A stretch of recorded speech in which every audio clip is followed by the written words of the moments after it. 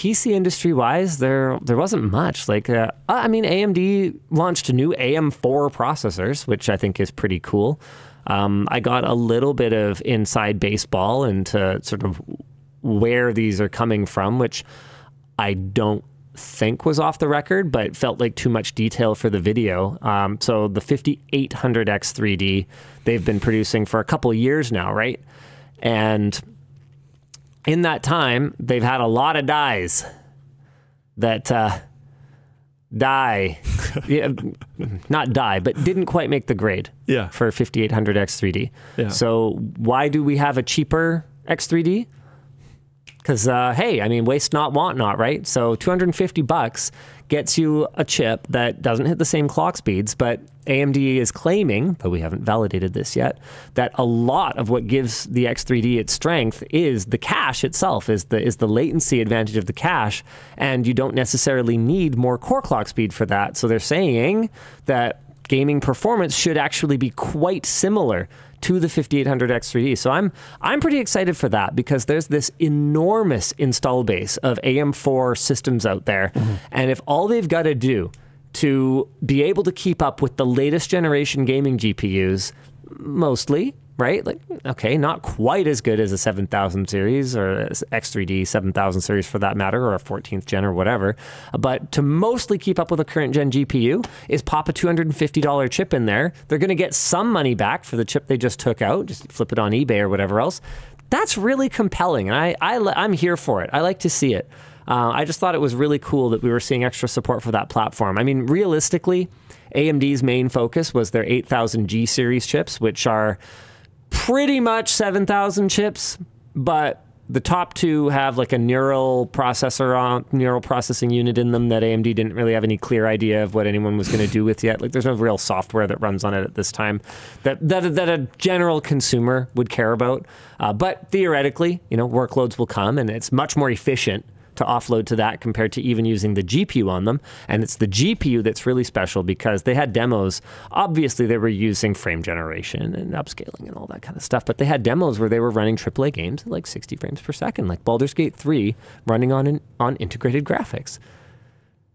That's actually pretty nuts. You know, back when we first started putting GPUs right on the CPU package, you know, back when Intel first launched their like 700 series core processors, Linfield, I was like, yo, I don't want this.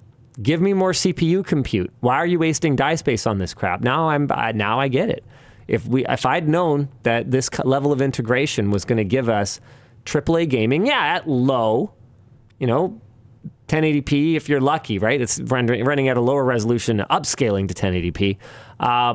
But if I'd known integrated graphics was going to reach playing AAA games at all, I probably would have been a lot more on board with it. It's freaking awesome. And it finally buries that category that you and I have both been trying to kill for the last 10 years. The entry-level e-waste graphics card. Yeah. I get it. And it's been close. Some people buy them. I get it. But like, please stop. Please stop. Please stop. Onboard graphics is literally a better option. And okay, sometimes you have an older machine that you need to put better graphics in. I get it.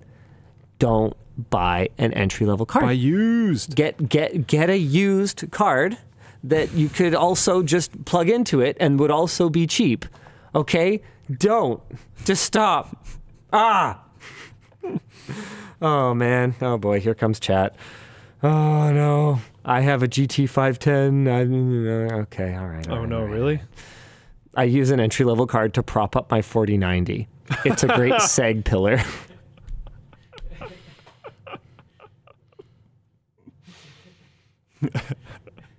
I like my computer to be an analog for society. Look. Raging Azaru. 1660 Super is not the problem. I've never had an issue with that.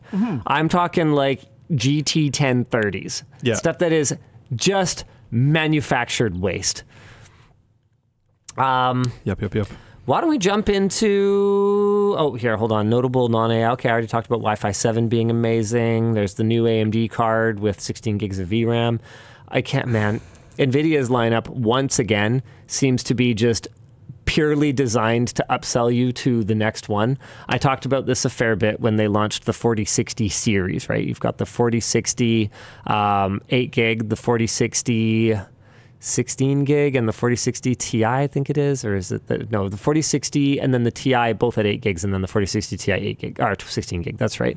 Where the 4060 was like dog slow, and then the Ti was fast enough but didn't have enough VRAM, and then the Ti 16 gig was way overpriced.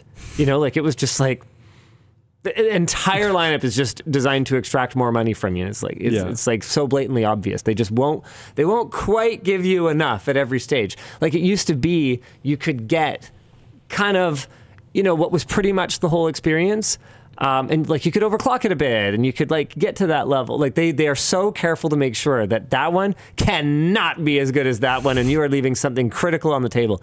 And I felt the same way with the 4070 Super, 4070 Super, 4070 Ti Super, and 4080 Super lineup. The 4070 Super has 12 gigs of VRAM. It is a $600 card. With 12 gigs. And I get it. It has a 192-bit bus.